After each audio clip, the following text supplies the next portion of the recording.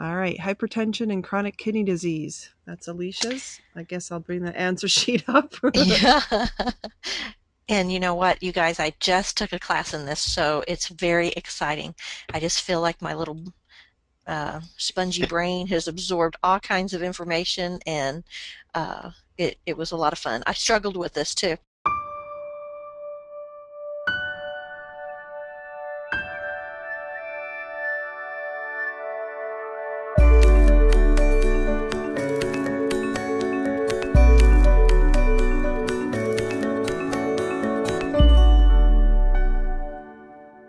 So hypertension, abbreviated HTN, if you guys didn't know that, you know, what is hypertensive disease? And it's so broad that you can't really define it uh, per se. But the main thing about hypertension is you want to know, is it essential or primary hypertension? Okay, and it's going to mean, is there no underlying condition that is causing the blood pressure to increase? Okay, so what percentage do you think is essential or primary hypertension? In fact, 95% is essential, and unless blood pressure readings are very high, efforts to control blood pressure are usually based on things that you can just change in your lifestyle. You can lose weight, you can exercise, you can, reduce your salt, reduce your stress. Only 10% have a secondary hypertension, which would be under category 405.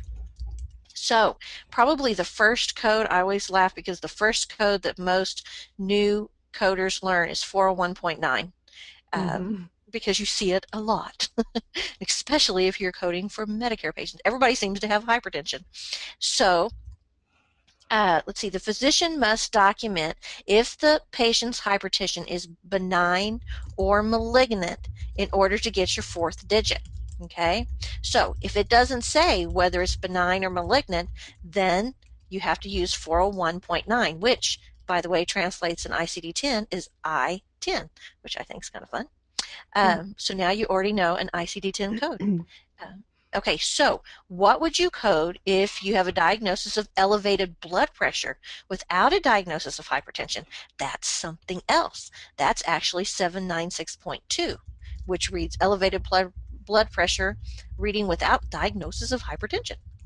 Okay, what if you have an encounter of elevated blood pressure, and the patient's taking Benicar and they refill their Benicar for 3 months? What would you use? You're actually going to use the 401.9, because Benicar is used to control hypertension. So that way, if it says elevated blood pressure, you're not going to use the 796.2. They're actually treating them for hypertension, so you would use the 401.9. Okay, we need to make sure that the patient has hypertension from the documentation in order to code the hypertension, though. So as we scroll down, these are the key ones that you need to know. In order to code 401.1, it has to say it's benign hypertension. In order for it to be 401.0, it has to be malignant in the documentation. And if it doesn't state whether it's benign or malignant, then you're going to default to 401.9. And for you new coders out there, they're just starting to go through the codes. If something ends in a 9 in ICD-9, it usually means it's unspecified. Okay, that's your you'll notice that as you Or go on. NEC. Yeah. Now, for your chronic kidney disease, the CKD. So some diagnoses have to be um, supported with link. They have to link them. Like if you have hypertension and CAD, then the doctor has to specifically state that they're linked for you to be able to code certain codes. But with hypertension and CKD, you don't have to have support.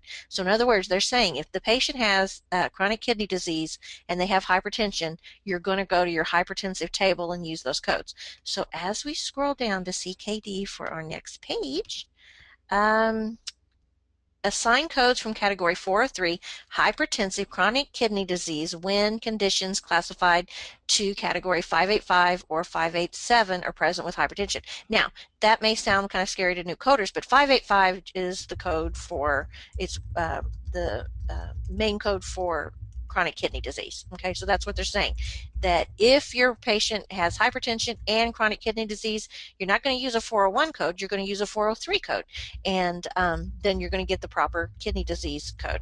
Okay, unlike hypertension, like I said before, with heart disease, where it has to say the patient has heart disease and it's hypertensive heart disease, it has to say due to, or all that terminology to link it. You don't have to do that with CKD. Okay, the appropriate code 585 is for chronic kidney disease, and you should be used secondary. Okay, so then when you get into the primary and the secondary, so let's say it states a person has hypertensive chronic kidney disease, the 585 is going to go second and the 403 will go first, and your guidelines in your manual tell you this. You don't have to memorize it. So you'll use the 403 to identify that it's hypertensive. The CKD unspecified includes these things: chronic renal disease, chronic renal failure, neither otherwise specified, or chronic renal insufficiency. That all means CKD.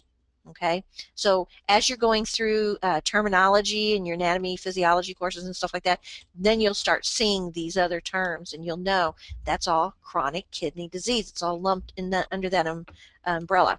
Okay, so acute and not otherwise specified renal insufficiency remains classified as 593.9. I just threw that in there. Okay, so if a specific CKD or end-stage renal disease are both documented, you code only the end-stage renal disease. But your guidelines tell you that in the book, so you don't have to worry about memorizing that. So here's your little reminder.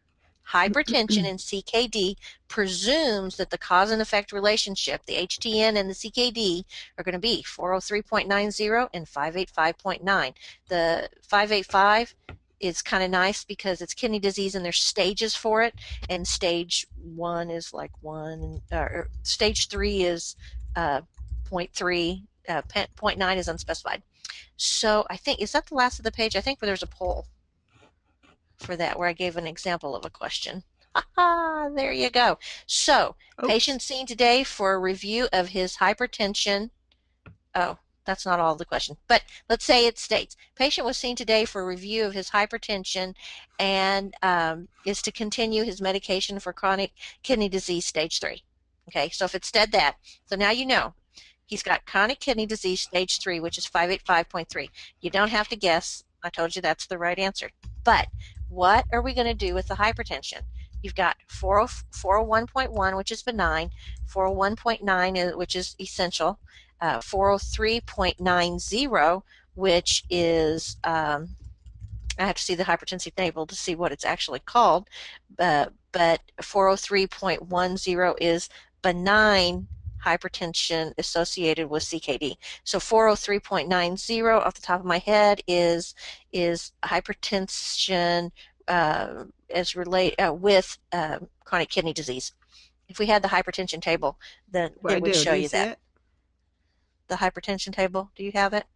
I did. Oh, you don't. Maybe because the poll's going on, you can't see it. Yeah. So if I give you that information real quick, which one do you think that you're going to pick? You have to have your terminology. So patient was seen today for review of his hypertension. He is to continue his meds for his stage 3 chronic kidney disease. And closing the poll and sharing the poll. You're right.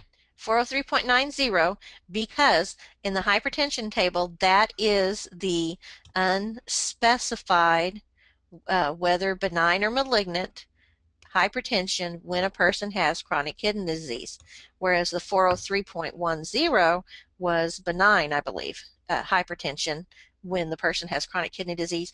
And you're not going to use the 401.1 because that's benign, and 401.9 is unspecified. But when you use your hypertension table, which is in the middle of the index under the H's, it's before your poison control table, it's going to tell you that if your person has hypertension, and then it says with chronic kidney disease, you're going to use these codes. It works just like that poison control table that we used in previous webinars. Oh, there you go, guys. See real quick there? Now, if you look down, this is all the different hypertension codes. Look up at the top. You got malignant, 401.0, 401.1 is benign, 401.9 is unspecified. Then you go down and you find your person has chronic kidney disease. So you're going to scroll down till you find, oh, right there, with. Okay, chronic kidney disease. You know your person has stage 3. So 1 through 4 or unspecified. So there's your choices: 403.00, 403.10, and 403.90. Oh, doesn't Lorraine's nails look nice? And since benign was not mentioned, you cannot use the 403.00 and the 403.10. It is unspecified 403.90. Get more CPC exam tips, coding certification training, and CEU credits. Go to www.codingcertification.org.